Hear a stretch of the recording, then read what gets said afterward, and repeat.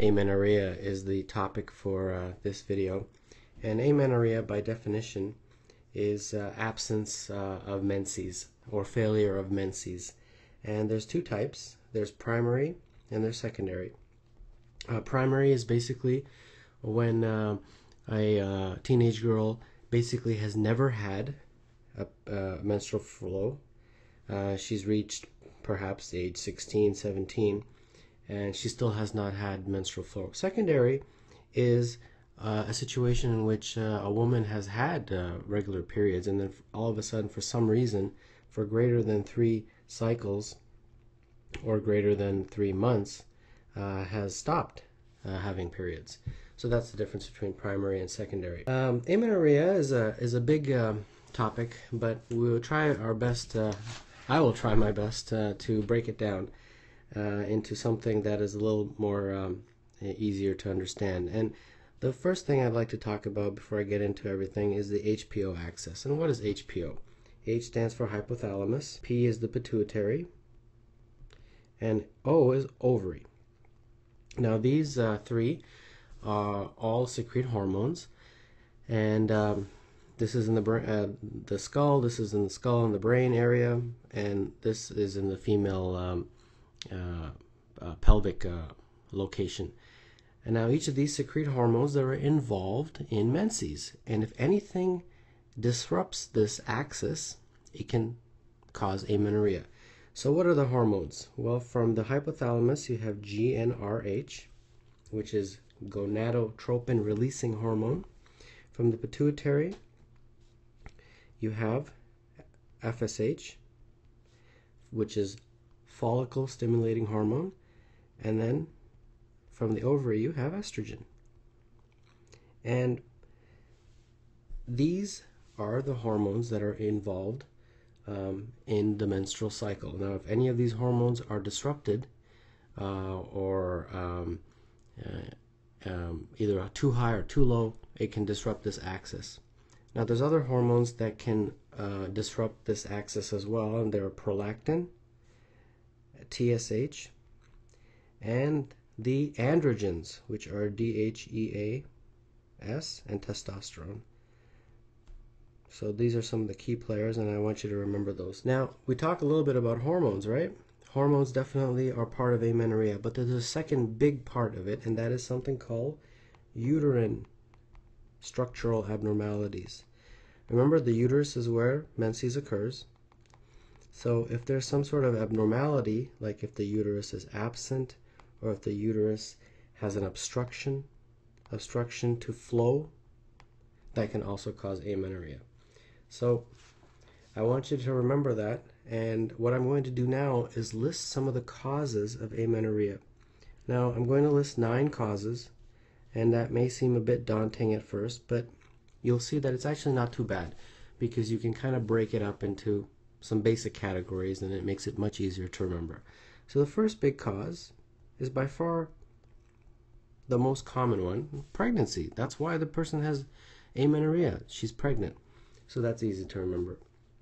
The second one is constitutional delay of puberty. That basically means that the teenage girl is late in puberty. All the hormone levels are normal. Now the next one is medications. Now medications, we'll talk a little bit more about this. What they can do is they can disrupt the hormone levels, and a very common one is antipsychotics. And it's easy to explain because antipsychotics decrease the level of dopamine. Dopamine normally inhibits prolactin. So if dopamine is low, prolactin inhibition isn't there, so prolactin levels rise.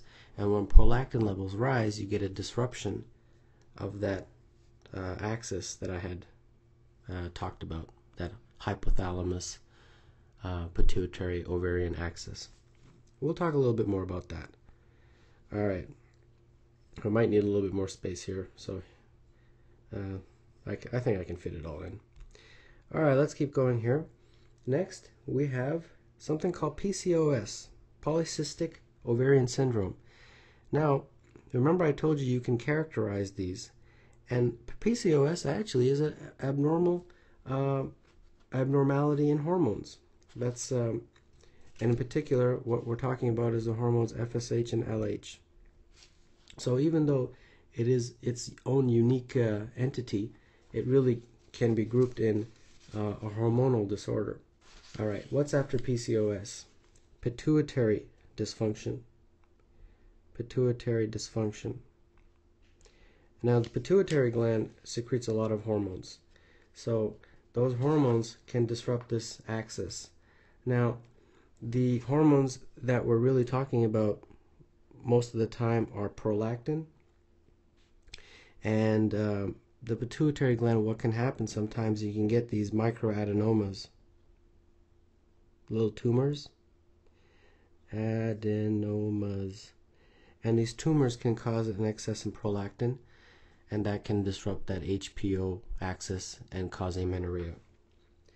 Next one is ovarian failure. If you don't have a properly functioning ovary, you can have a much decreased level of estrogen, and that can also disrupt that axis and cause amenorrhea.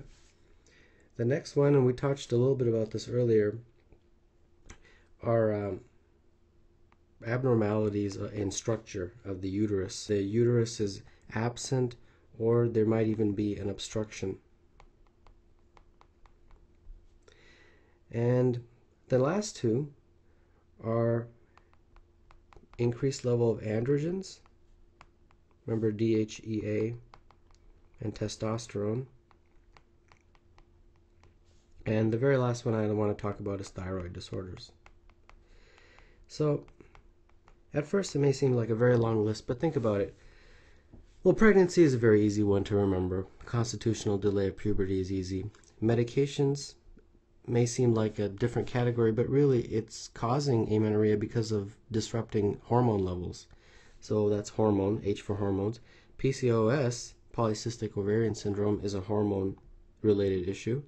Pituitary dysfunction, also hormones. Ovarian failure, also hormones because of the estrogen. Androgen and thyroid disorders, also hormones. And then this is the one cause of amenorrhea that is related to structural abnormalities. Either the uterus is absent, or the uterus is abnormal, or there's some sort of blockage or obstruction in the uterus. So it may seem like a very daunting list to remember, but it's actually not so bad. All right. Now, unlike most other disorders, most other disorders we start off by symptoms, but the symptoms for amenorrhea, well, is amenorrhea.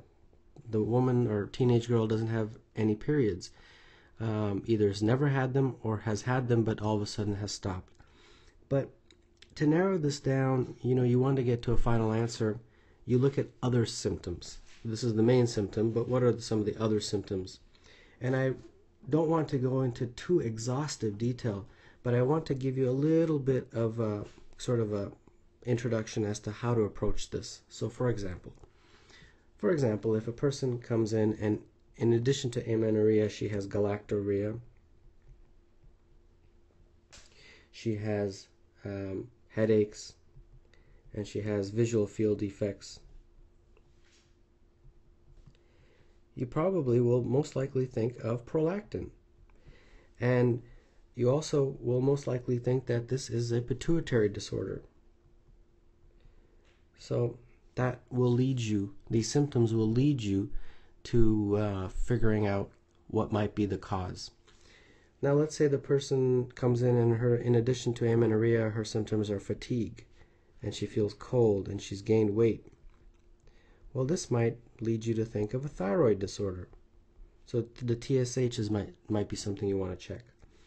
Now, I'll give you one more. Let's say she comes in addition to amenorrhea, she has acne, she has a deep voice, she's got facial hair.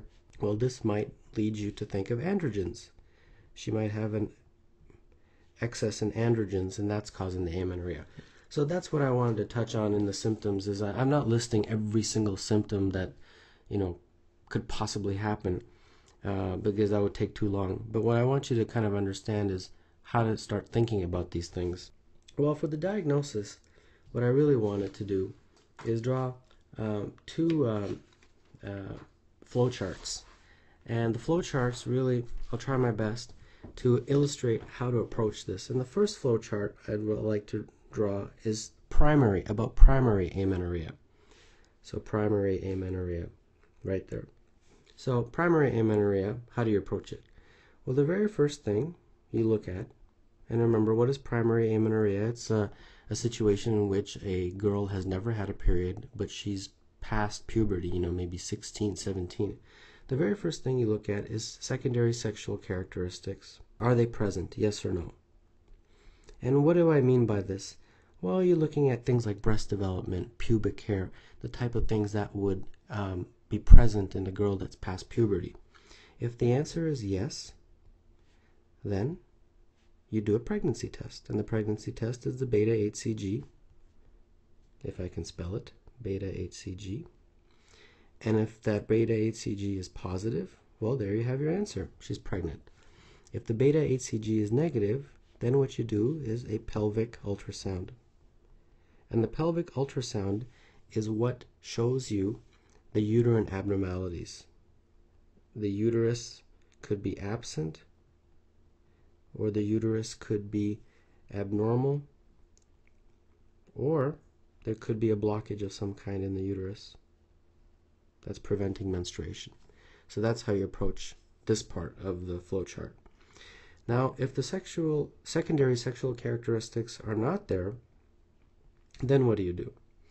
Well, then you check a hormone called FSH, follicle stimulating hormone. And if the FSH is high, meaning it's greater than 20, then that will lead you to believe that there's some sort of ovarian failure. Why? Well, recall, the ovaries secrete estrogen. And the estrogen, in a system of negative feedback, will cause FSH, actually the arrow probably should go to FSH, will cause FSH levels to go down through a system of negative feedback. If ovarian failure is present, estrogen levels are low, and therefore there's no negative feedback on the FSH, therefore the FSH levels are high. If the FSH level is normal, well, then what do? Well, then you check for other hormones, and those three hormones are TSH, thyroid stimulating hormone, prolactin, and the androgens, which are DHEA and testosterone. So that's a way of approaching primary amenorrhea. Now let's draw the diagram for secondary amenorrhea. Now remember, secondary amenorrhea is a situation in which a woman has had regular menses, and then all of a sudden she stopped for 3 months or 3 cycles. So what do? The very first thing in this one is the pregnancy test. Very first thing in the flow chart. If it's positive, you have your answer. She's pregnant. If it's negative, then you can move forward. If it's negative, the very first thing you want to check is 2 hormones. The first one is prolactin, and the second one is TSH. And these are the hormones you want to check first. Prolactin most commonly is due to a adenoma in the pituitary, so you want to check some sort of imaging like an MRI of the head. And you also want to check the meds, because remember we talked about how antipsychotics can cause elevated prolactin levels because of the decrease in dopamine. TSH is a simple blood test that checks the thyroid. Now, if these don't give you an answer, if they're both normal, then what do? Well, then you move on to FSH and the androgens, which are DHEA and testosterone. Alright, let's talk about FSH. Well, we talked about FSH a little bit in the primary one. It's kind of the same. If the FSH is high, then you think of a system of ovarian failure. So there's something wrong with the ovaries. If the FSH is normal or low, then what do? Well, if it's low, since FSH comes from the pituitary, you want to check if there's anything wrong with the pituitary. so do an MRI of the head. If FSH levels are normal, then you want to start thinking about uterine abnormalities, and that's where you investigate the uterus. So you can do a pelvic ultrasound, and there's also another test that can check for obstruction or blockage. It's called a hysteroscopy. And then finally, the androgens. If the androgen levels are high, there might be a tumor in the adrenal gland, because remember, androgens come from the adrenal gland, so you want to investigate the adrenal gland with some imaging. And yeah, that's a way to approach it. That's a diagnostic approach. And finally, the treatment. Well, the treatment, as you can imagine, it depends completely on the etiology. So you treat, the treatment of this really involves the treatment of the cause. So, I mean, there's no magic treatment. You have to first investigate the cause, and then you treat the cause. So I'd like to finish off with a couple of vignettes. So here we go. 33-year-old woman comes to the physician because of amenorrhea. She had menarche at age 13 and had normal periods since then. However, her last menstrual period was 8 months ago. She complains of occasional milky nipple discharge. She had no medical problems, takes no medications. She is particularly concerned because she would like to become pregnant as soon as possible. Examination shows a white nipple discharge bilaterally, but the rest of exam is unremarkable. Urine HCG is negative, TSH is normal. Prolactin is elevated. Head MRI scan is unremarkable. Which of the following is the most appropriate pharmacotherapy? Well, this is a very interesting question. Prolactin is elevated, so you immediately start thinking of the pituitary. But they're saying they did the MRI and it's unremarkable. Well, that's because, and this is common, this is a microadenoma, and microadenomas oftentimes are so small that they don't show up. But you still need to treat it. So how do you treat? How do you decrease prolactin levels? Well, do you remember dopamine is what inhibits prolactin levels? And a dopamine agonist is bromocriptine. So that's that. And finally, 32-year-old woman comes to the physician because she has not had menstrual period for 7 months. She previously had normal cycles. She also states that over the past year she has felt increasingly weak and tired.